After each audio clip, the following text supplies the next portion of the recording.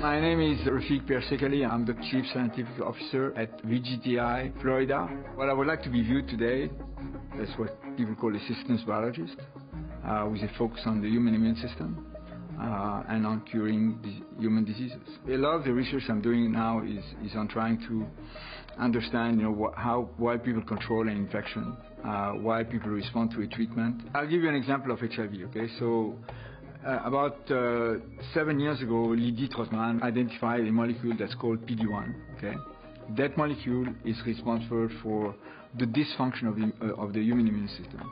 And what's very interesting, it's responsible for the dysfunction of the human immune system in HIV, but also in HPV and also in cancer. Okay, so what we try to do, and what we're still trying to do, is to understand how this PD-1 molecule inactivates the immune system, how it makes it, that the cells are not able to do their job anymore. Because if we're able to do this, then I think we're going to change the paradigm of HIV infection and of cancer.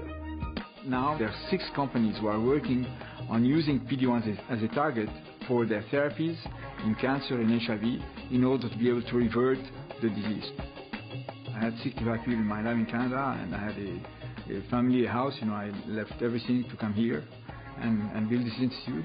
This is because I really want to make a difference. I spend my life, traveling, going all over the world, to collaborate with people because they're very interested in the approach that you have done. I'm training people in Uganda, I'm training people in Africa, I'm training people in China so that they can use the same approach that we are doing here.